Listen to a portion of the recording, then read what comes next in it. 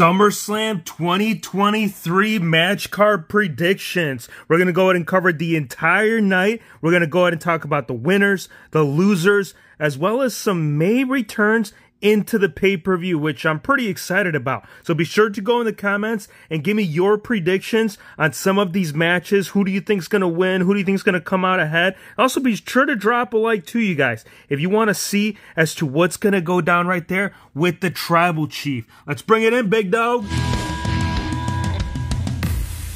Hey, it's Wrestling Hero Figs. We're going to be looking at SummerSlam 2023 match card. Now, these four right here, they have not been announced in the match card, but as you guys know, there is a battle royale that it is happening. So I feel like we incorporate some of the most important lads that do not have a match that could potentially be in this, right? We got Sheamus, we got Karrion Kross. We also have Dominic and a whole bunch of others, AJ Styles. But for me, as far as like winner coming in there, coming out with the victory, I have to go with LA Knight. Yeah, let me talk to you, right? This guy has been on the come up, and I feel like a battle royale win could benefit him in so many different ways, right? Potentially a future title shot. I know some people may not be fond of the lad, but he's very entertaining, and I would definitely love to see him come out with the victory. Next up, we have Logan Paul versus Ricochet, and this should be a pretty entertaining one. I can't help but to feel that for the last several pay-per-views, I mean, the man has delivered. Logan Paul has been on the top when it comes to the viral moments. He's done some pretty insane spots, and given that Ricochet is one of the top high flyers in the industry, this should definitely be a banger. Now, I do understand that there is a build-up here in the development. They are definitely trying to put Logan Paul in the top card division. As far as Ricochet goes, I mean, the guy only knows mid-card,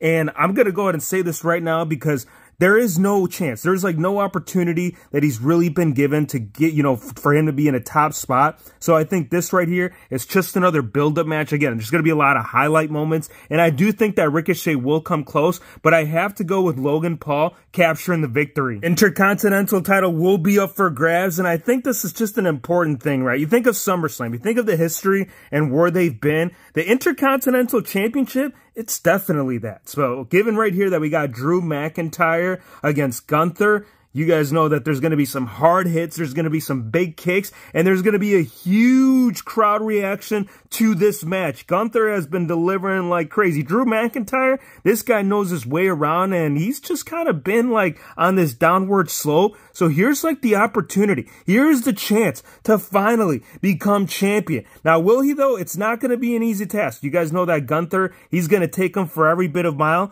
but at the end of the night, I do see Drew McIntyre knocking him out with a Claymore and then pulling his hair back and says, yeah, if you guys are stopping by for the first time, hit the subscribe button and drop a like if you guys want to see a new Intercontinental Champion as well as the rest of the matches. Let's check out the next one. Another one that I'm particularly excited about, especially after watching that documentary of Cody Rhodes. You guys got to go check it out. There is such a good backstory to what's developing here in WWE, right? He's come back for one reason and one reason only, and that is to become WWE Champion. Now, this is not an actual title match. This is kind of like the stepping stone to finally get to that point. And Brock Lesnar, I'm not going to go ahead and call him a stepping stone, but you guys know this guy is a ruthless savage, and he's not going to go ahead and give him an easy victory. Now, if you guys do think that Cody should come up here with a dub, well, again, you probably in part of the percentile that wants to see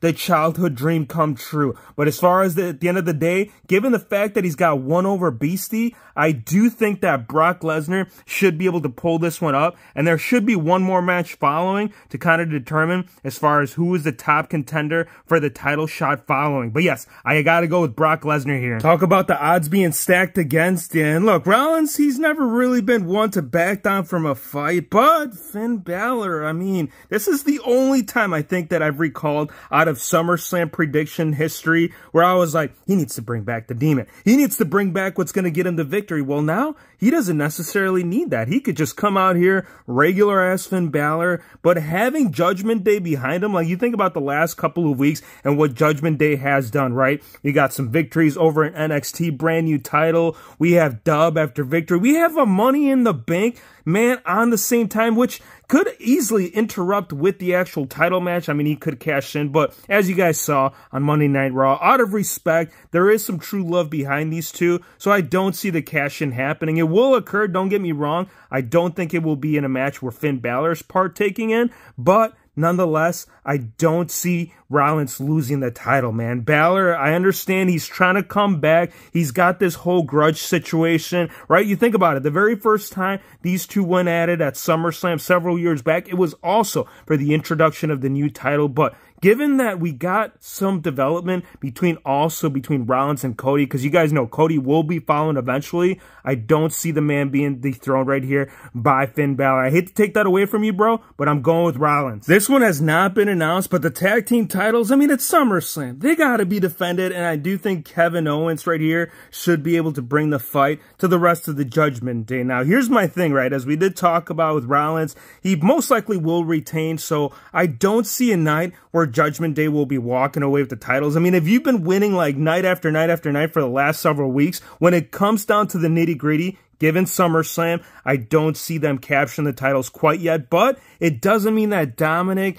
won't come in here and eventually capture the titles. I mean, it's going to be something that they're going to have to work for. It's not going to be dropped on their lap, and if it is, it's going to be a moment of shock. But yes, I'm going to go with Kevin Owens and Sami Zayn retaining the tag team titles. Here's another one that hasn't been announced, but again, Intercontinental Championship, it's got to be just as important as the United States Championship. They're equivalent to one another. They're the mid-card titles, and again, not given a match, you know we're going to see this. There is always more matches that do develop throughout the week of SummerSlam, and I do think that Escobar, he wants to step up to the plate. He wants to see and test the theory of Austin Theory and see if he can become champion. But again, I don't see him quite yet in that position. Like, the LWO has been working for him, but I still got to go with Austin Theory retaining the title. Ronda Rousey versus Shayna Baszler, and this I actually never saw coming. I thought they were a well-oiled team. I saw like great potential as far as them being together for all of WWE eternity, but as you guys know, all good things do come to an end,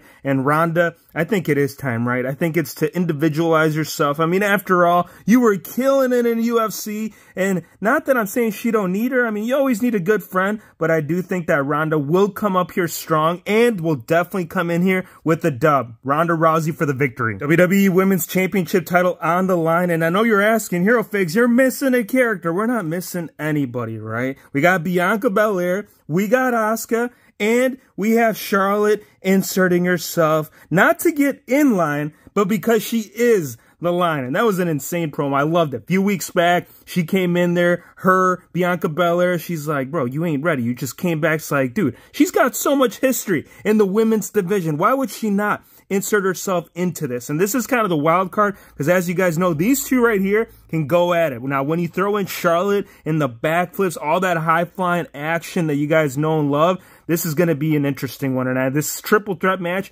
should definitely bring a solid, probably maybe even the highlight match of the night. Again, it's early predictions, but if I were to say who's coming in here and coming out with the victory and still retaining the title, definitely Asuka. Look at that, the look you make when you don't know what the hell you've gotten yourself into.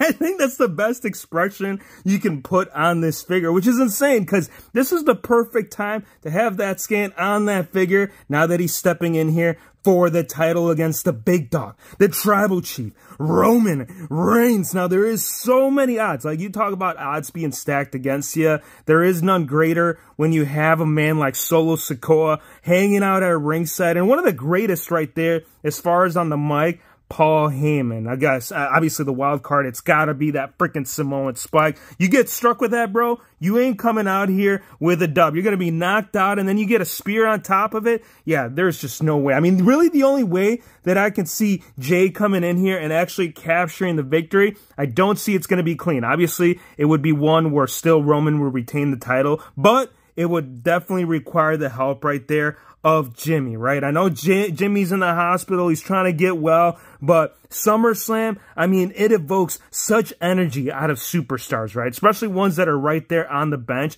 I do see him coming in here, and I definitely see some super kicks being laid down, but I don't see a new tribal chief being crowned. It is tribal combat, which should bring a very good, interesting factor to the match itself, but I still don't think being enough weight right there for Jay to come out here as the victor. Now, give me your thoughts. Let me know what you guys think of SummerSlam. I want to hear your favorite matches that you guys are looking forward to. Who do you think is going to win some of these matches? And also, do you guys plan on watching? You guys plan on hanging out on Saturday? Is it Saturday or Sunday? We're going to watch it nonetheless, so definitely turn on that notification bell. Drop a like, and we'll see you, my friends, on the next one. All right, man, let me check out that Samoa Spike. Oh!